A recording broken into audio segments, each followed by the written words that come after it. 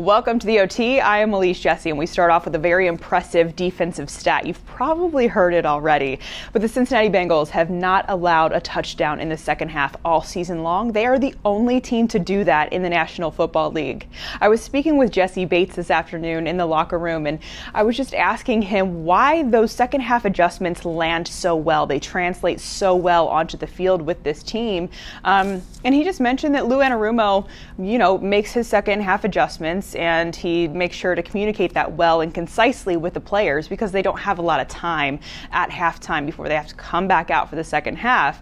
And he said, Lou Anarumo makes his adjustments, and then he opens that conversation and makes it a broader conversation where the rest of the players also voice what they're noticing and what they are seeing that maybe nobody's picking up on for the second half. And that is where they have been so successful. He also mentioned that this team, yes, it's young, but it's also a very smart football team. You do not need to be a veteran to be a smart football player, and I think we're seeing that so far this season. I also asked the same question to Chidobe Awuzie. This is his answer.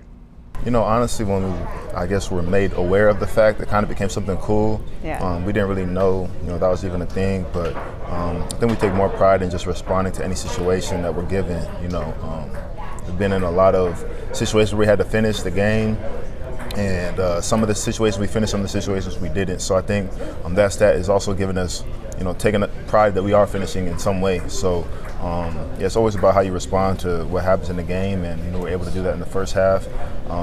Things happen, and in the second half we respond the correct way. I know you guys only have a few minutes at halftime to make adjustments, but why does Lou Anarumo's message, his adjustments, why do they land so well with you guys?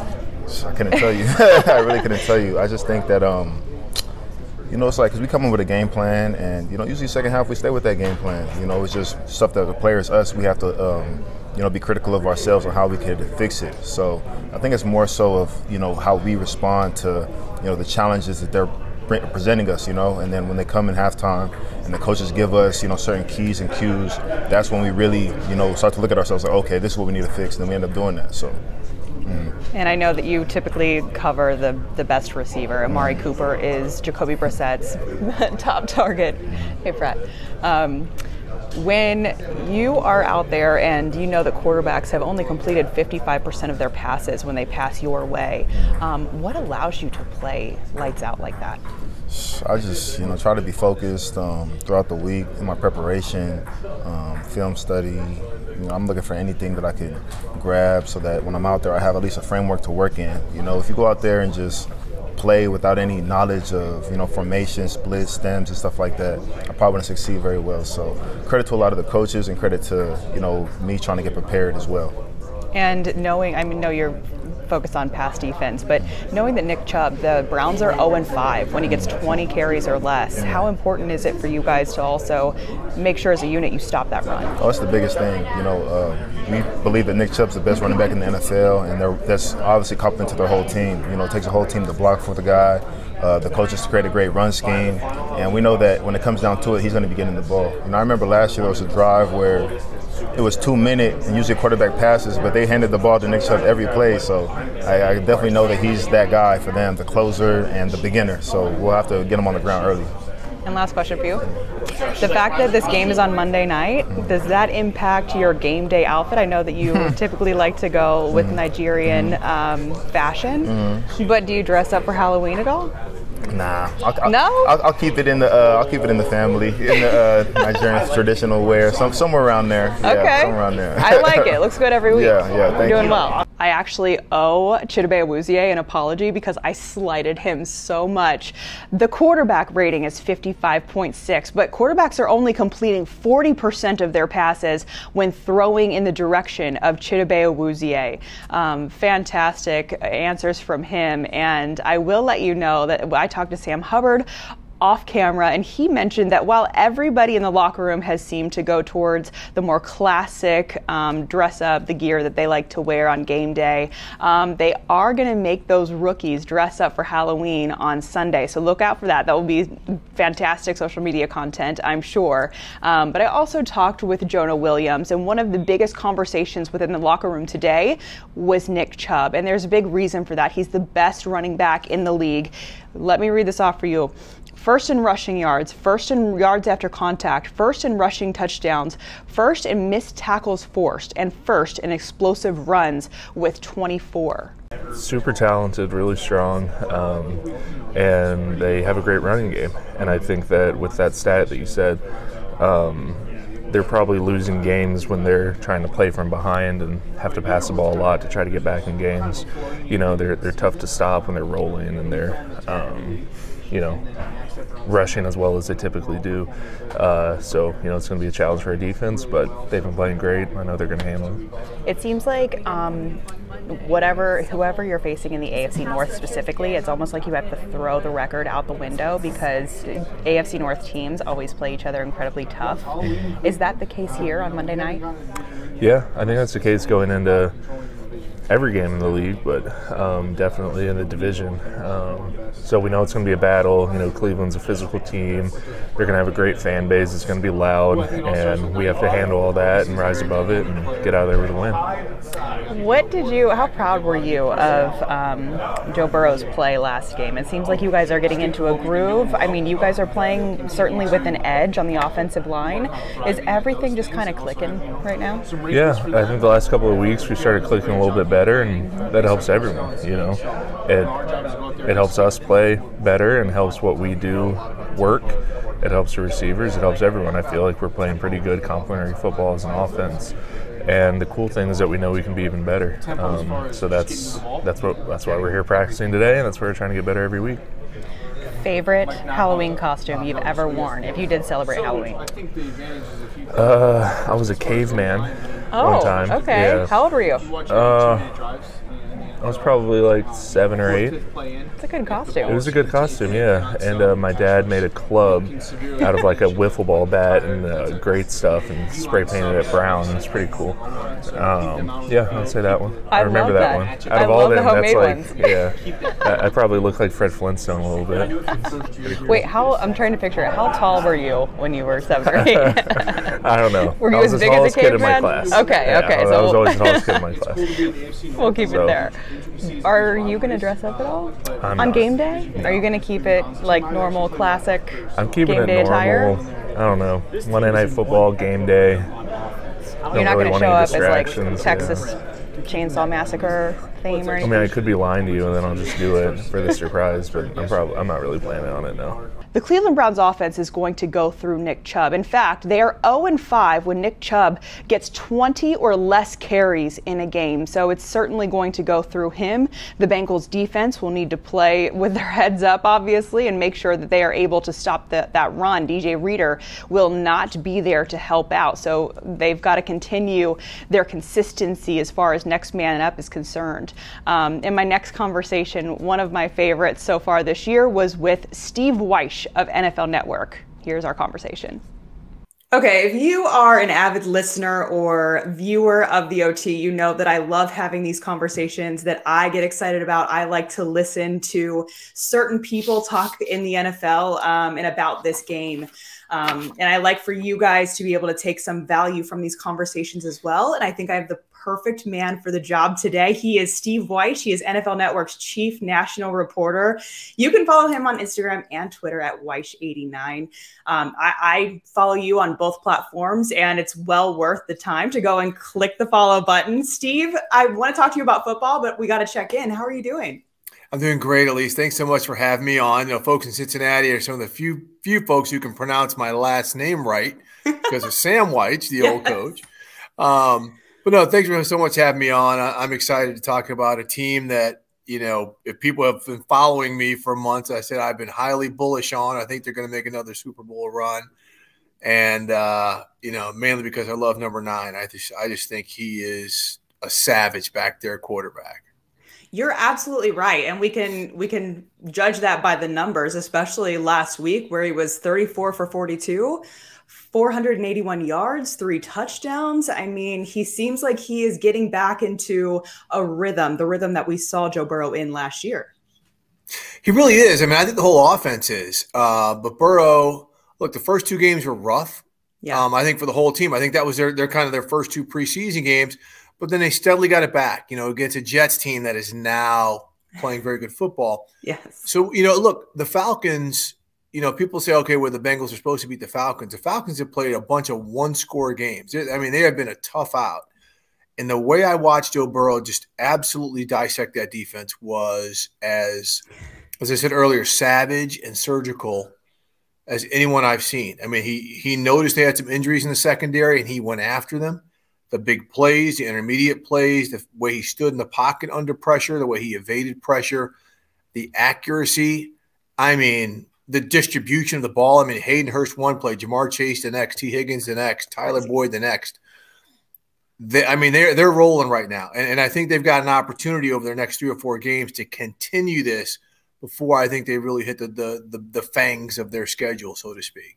Joe Burrow has just all of these weapons. He has 3 number 1 receivers, and he seems like he's clicking. He's figuring out what's working for them. At first, they had a little bit of trouble with the Tampa 2 defense and cover 2, and now it seems like they are really figuring out how to get through that so far.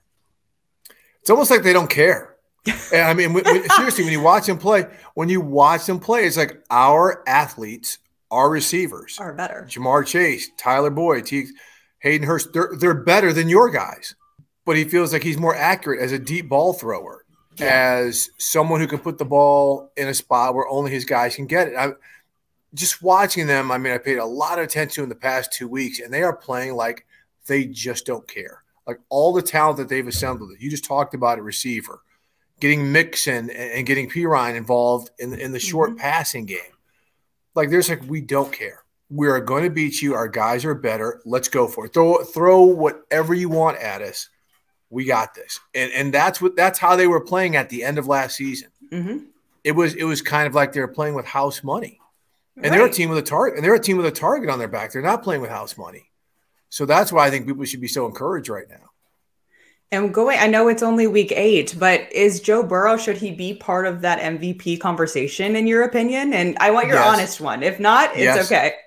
Yes. He was my preseason pick. So I'm going to say, yes, he's the guy I said is going to be the MVP. So, yeah, he should. I mean, look, right now, Josh Allen, it's kind of hard not to think about him or even Stephon Diggs.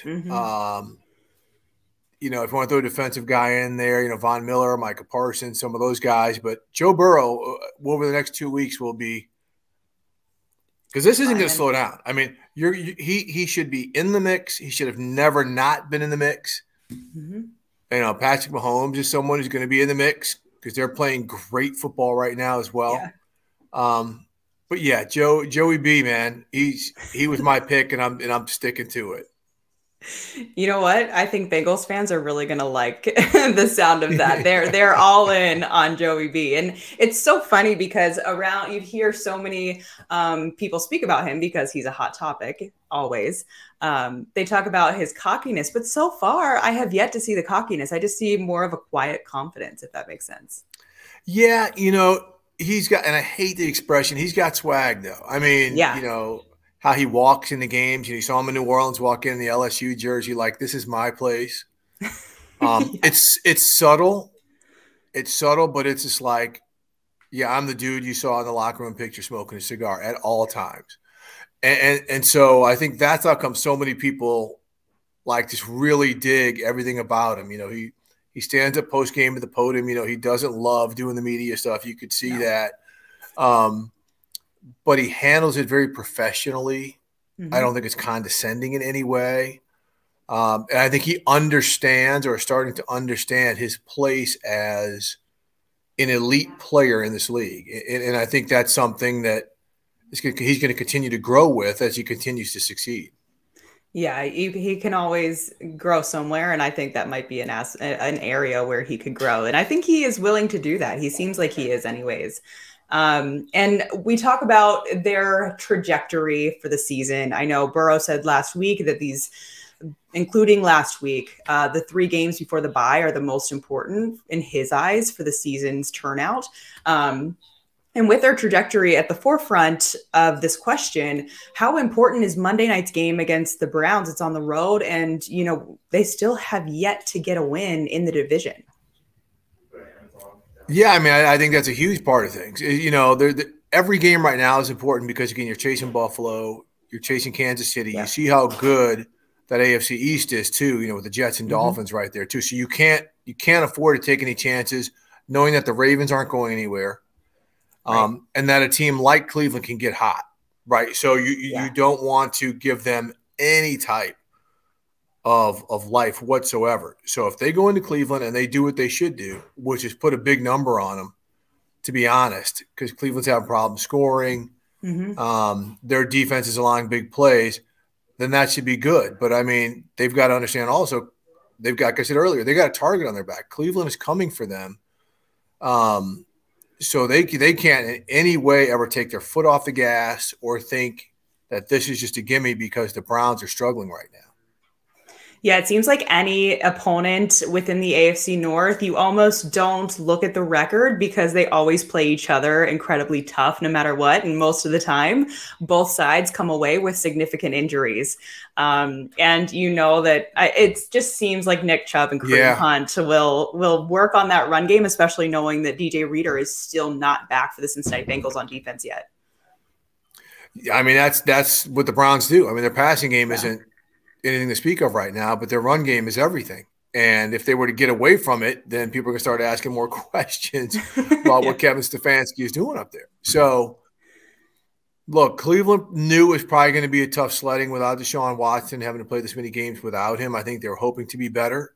But you also have to know that, the Bengals are wise enough to say the Browns are going to run the ball on us. So even though Reader's not back, they're going to come up with some schemes to try to plug the middle, to try to plug things up front because they're probably not overly worried. I expect Von Bell to be playing a lot. I know he plays close to the line of scrimmage a lot, but to do what he does and to really help out in the run game, because he's going to be crucial because those running backs can hit it. They can make a guy miss and they're gone. So the open field tackling is that's where Jesse Bates comes in also because he's so good in the open field. It's going to have to be crisp, because the Browns are not going to go down lightly. And I'm sure the Bengals know that. Absolutely. The Browns have lost 4 in a row. And if they lose on Monday night, that would send them to 2-6. And at that point, is it far-fetched to think that maybe some of their players would be on the trading chopping block? I know they would have a short turnaround with Tuesday, obviously the next day, but is that something that is even in a conversation within the league? No. I mean, if their player is going to be moved, it'll be moved this week. Remember, the trade deadline is Monday.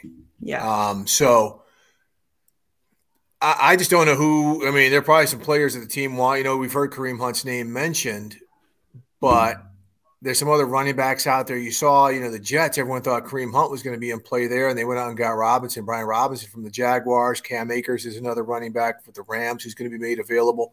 I just don't know if the Browns are going to be actively trading guys. Lord knows, they need draft picks. They gave up, they gave up a generation's worth to get Deshaun Watson. So you would think maybe, but I just don't think they're giving up on their season yet. No, that makes total sense. And back to the Bengals a little bit. Is it far-fetched to think that maybe they will be playing late into January, maybe being that outlier and competing in a Super Bowl in back-to-back years? I know there were a lot of downers with their 0-2 start, but they've climbed right out of that, and they're back in the conversation, it seems like. Yeah, and I don't think a lot of people are paying attention to how they've been playing lately. So, yeah, to answer your first question, yes. Cincinnati should be there in the mix playing well into January. Again, right now, it's when you look at the way the teams are playing in the AFC, I mean, no one's playing better than the Bills, Chiefs, and Bengals right now. Those are the 3 really strong teams in the AFC, even though the Dolphins, with Tua back, I think they're going to be back in the mix. The Jets are red hot right now, but the way the Bengals can score, like I said, I don't think they care what defense you play against them. I don't think they care what your offensive strength is. They feel that they've got the players who are better than yours. And for the most part, they're right. So, yes, I think they will be right there when push comes to shove if they stay healthy. Because like you just said, there are injuries coming. that's gonna derail some team, and then some team we're not talking about is going to get hot. Tennessee's playing well right now, so we can't, all of a sudden discount them. They're like the Bengals. They're in the shadows. Yeah, they're in the Bengals and the Chiefs' shadows, and I'm sure they probably prefer it like that. But that's another team you need to keep your eye on. Yeah, I think that health is wealth, especially in this league, especially when you're playing 17 games. You've got to be healthy into the later stretch of the season. And their defense, I know they have some key injuries right now. Cincinnati Bengals defense does. But the fact that they're still going on with this train of being able to hold teams off in the second half, not allowing a single touchdown, the only team that's to do that amazing so far this year. That is the stat of the year. Really? I don't know. I mean, I don't know how that happens. Not allow a touchdown, and we're going into week 8. Yeah. They have not allowed a touchdown in the second half of games. To me, that's one, Lou Anarumo, the DC, changing and making adjustments on the fly in the second half and getting his guys in position. And now it's probably a sense of pride. I'm sure guys are talking about in the locker room, don't let him score a touchdown. Just like how they talk about don't allow this guy to get 100 yards. Right. So that just goes to show you how they are buttoned up and they feel we're good. And now that they're playing with these leads, now they can dial it up. Hopefully Trey Henderson can come back from that stinger issue that he's got going on right now. Hopefully it's not too bad of a pinched nerve. And he can continue to play healthy because he's just such a factor up front. They got so much pressure from the edges. That will only help. But that, to me, of what you just said, is the stat of the year. Yeah. I mean, when I heard it a couple of weeks ago, I was like, what? Isn't that crazy? You just might have seen my 4-year-old pop in. She brought me some popcorn, and that is what a sweetheart. That is warranted when you talk about listening to you talk about this defense and how incredible this stat is. I know that every coach makes second half adjustments, but it seems like maybe it doesn't always land. Maybe it doesn't always translate. Something is landing with this team, with what Lou Anarumo is, whatever message he's giving them is really connecting. Well, I mean, a lot of it is the other team. They've got players on scholarship too. Those guys make plays. Yeah. But the fact that they're denying that, I mean, again, it goes to the caliber of talent. You're seeing those safeties, Bell and Jesse Bates just clean up anything that may break down up front. It's the offense taking care of the ball and putting points on the board in the second half and putting other teams in predicaments they don't like to be in. But it's also a very simple situation of football. It is on first down, making sure that second down is 2nd and 6 or more, right? So then you can do some things defensively. If it's 2nd and 3, then they kind of got you. They got downs to play around with. So keeping teams in unfavorable situations, which the Bengals are doing right now. I mean, I'm looking at, their third down percentage. They're only allowing 36% on defense for the season. Wild. I mean, that factors into it. Right. That's a huge thing. But still, it just seems like the law of averages would say someone's going to score a touchdown in the second half. By the end of the season, I'm sure somebody will. So the fact that they've been able to do this through 7 games is remarkable and a true testament to, the execution, the coachability and the pride of the guys on that defense.